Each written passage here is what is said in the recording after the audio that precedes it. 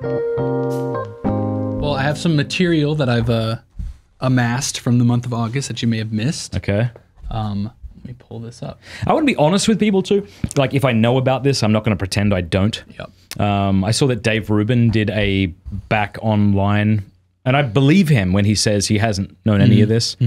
But I'm not going to pretend I don't know about it just for a fact. I'll be honest. Do you know about Shia LaBeouf's conversion? Yes. What I know about Shia LaBeouf is that he was on Bishop Barron's show, because I had my next door neighbor tell me I got to get him on my show. He thinks I have way more influence than I do, I think. So I haven't watched the video though, and I hear that Bishop Barron interviewed him. Yep. That's all I know. That's right. Okay. Well, I'll give you a little bit of context before we play the clip. So he I think it was 2021 and 2022, there were like allegations that kind of just completely destroyed his career. So he had a sort of revival kind of what he was doing by... Show them your beautiful face, Nick. Yeah, sure. He made a couple movies like Peanut Butter Falcon. And I love that movie, by the way. And I haven't seen it. Oh, it seems it's really good. Terrific. It's so then charming. I think the other one was Honey Child or something like that, but that was kind of autobiographical about his father. But then there came out some allegations against him. I think he's married too, so that's another layer on all these, but like people who he wasn't married with, allegations of like sexual abuse, physical abuse, lots of specific things you can look up if you want to that just not, there's a reason why these things like destroyed his career. They're pretty valid, disturbing things for someone to do, especially in like a public sphere, but just in general. But then he's listening to the Barron interview, which is really good. I recommend people go listen to all of it for full context. But he was at a like super low point in his life. He basically was thinking that his career was over, wasn't even talking to his mother, like had nobody in his life essentially. And then a director reached out to him and started talking to him about Padre Pio. And he's like, I think I want to do a movie about Padre Pio. Wow. Are you interested? And he was like, well, I respect this director. In the interview, he talks about like, at first it was just his ego. He's like, okay, well, I can get back on the horse here. I can be Padre Pio. This is what he said in the interview? Yeah, in the interview. And he's like, oh, Willem Dafoe's going to be involved. It's an even bigger movie. And not only am I getting back on the horse, it's going to be great. But then the director said, okay, well, I want you to study for this. I want you to he went to San Lorenzo, to monastery. And he said at first he was just living out of the back of his truck. He just parked out there and just lived out of the back of his truck to prepare for the role. And he was sending videos and stuff. But as he goes along, he talks about how his study becomes more and more like personal. He talks about, I don't think I've in this clip specifically, but one of the monks had him read the gospel, and he was like, I'd never actually read the gospel. Wow. But he talks here about a little bit where he was in his life at that point. So we'll play that one. All right. And at the time in my life, like, I didn't want to swim anymore. I had a gun on the table. I was out of here. I didn't want to be alive anymore when all of this happened, okay? Shame like I had never experienced before. Kind of shame, you forget how to breathe. You don't know where to go. You can't go outside and get like a taco. Like, you don't want to go anywhere. And that's where you are when you're up there reading the gospel and thinking about playing Padre Pio. You're in that state. Yes, but I'm also in this like, this deep desire to like hold on. Yeah.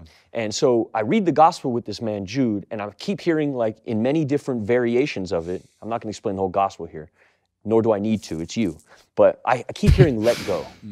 And to a person who's been gripping so tight for so long, it feels like, it just feels like, it just feels like the right move to let go, like complete surrender for real.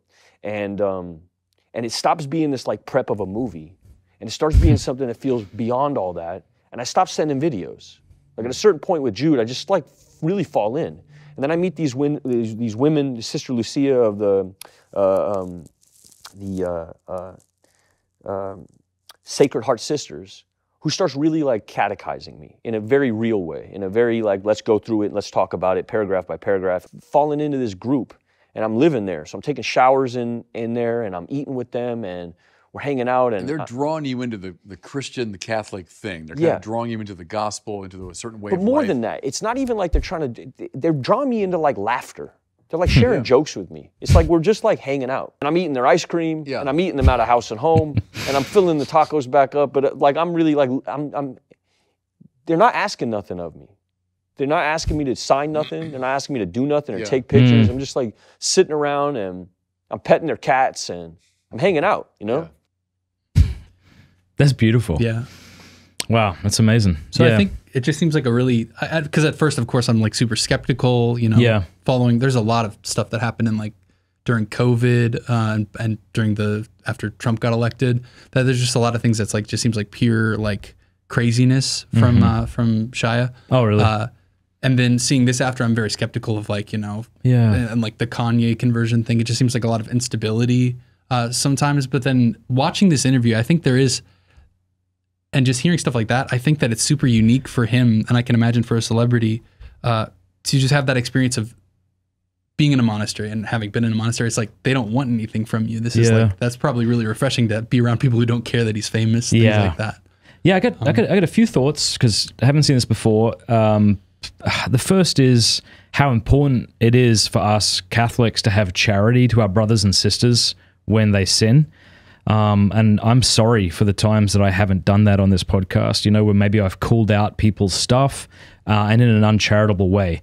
Like, I think if something's public, if something's in the public domain, other people have a right to comment on it in the public domain as well. Like, if I record a video and I say something that someone finds objectionable, I don't think they necessarily need to contact me first before responding to it publicly. If I say it privately, then I think they ought to do that.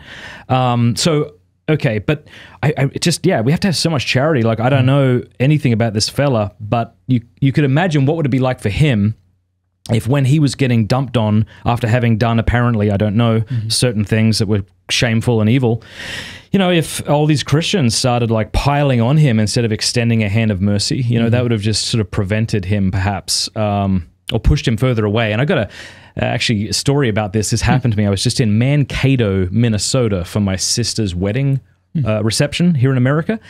A crazy thing happened. So we are right on right by this big public university campus. I forget what it's called. But I went to that coffee shop, Caribou Coffee. All right. So I'm exhausted and I walk down there and I'm sitting in this couch and I'm just looking around and, you know, there's this young woman there, you know, and I got to be honest, like, I feel that when I'm not good with our Lord and I don't trust in his love and affection to me, when I don't trust in his providential care that all will be well, I start to get nervous. I start to get scared. And when I get scared, I become more and more judgmental. It's like I have to order the world around me because I don't trust there's anybody around me to do it. And so I take it upon myself to sort of say who's in and who's out in my own head. So like a lot of judgment when I see people who are dyeing their hair purple and blue to look like anime characters and ripped jeans that are so ripped it feels like, you know, there's so little fabric on them. And I get angry. Like, not angry, but just like, I don't know, like cynical or just like, this is friggin' ridiculous. Like, and I'll just, my head just starts talking like that all the time. Instead of looking at someone and seeing them as a beloved daughter or a beloved son of God. Now, obviously, we should make judgments about things, and it might be objectively sad if somebody is dressing in a particular way that might be immodest. But how come I don't look at these people or look at somebody and say, like, here's a beloved child of God who may not know her dignity or he may not know his dignity. Like, look upon them with love, right? So anyway, so I'm sitting in this coffee shop and I'm looking at this girl and I look down at what she's reading. And guess what she's reading? The Porn Myth. My book!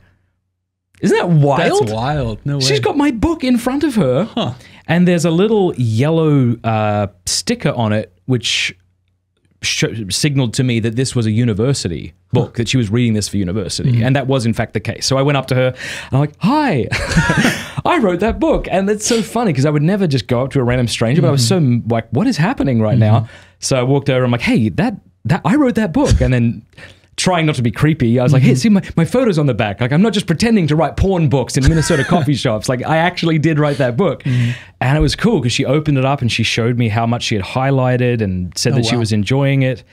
And that was just beautiful. Like, first of all, how cool is that there's a public university in Minnesota that's mandating that people read my book, The Porn Myth. And I spoke to somebody else in Minnesota who they said, yeah, they were assigned this book in class and that it was interesting to see people's reaction from the beginning to the end. Because at the beginning, they were rather kind of critical of my work, but then many of them came around and saw the points that I was making. So I was like, thank you, Lord. What a blessing. That's awesome. But then secondly, how about not being so judgmental? How about looking at people with sympathy and kindness? And anyway, that's the first thing that I thought of when we see this fella, is just to love on folks and take a break from criticizing him. Second thing is how fantastic Bishop Robert Barron is.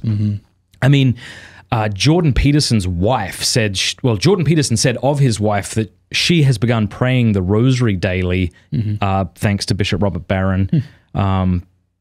Yeah, and it seems like Barron has that approach. Like he tends to be kind of compassionate and with people. I don't see him online slamming folks or calling out people, and so that's beautiful.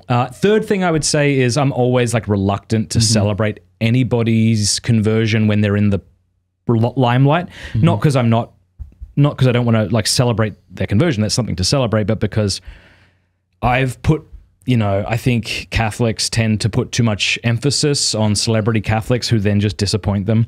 So like Jim Gaffigan makes a big deal about being a Catholic, but then he'll say things that are, or appear to say things that are openly in contradiction with the Catholic faith. So I think we should look to the saints, not to Hollywood celebrities, but we should still, I think, rejoice that this has taken place. Yeah. Yeah, I think that's my thoughts is it's, people are like, oh, I hope it's a sincere conversion.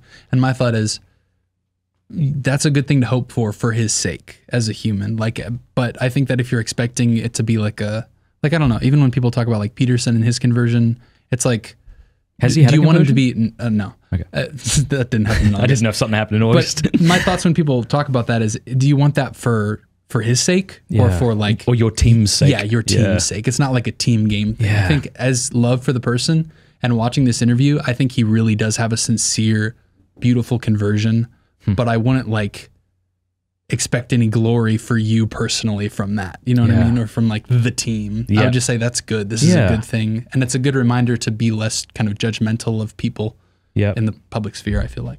Hey, thanks so much for watching. Please be sure to like and subscribe and leave a comment below letting us know what you thought about the video.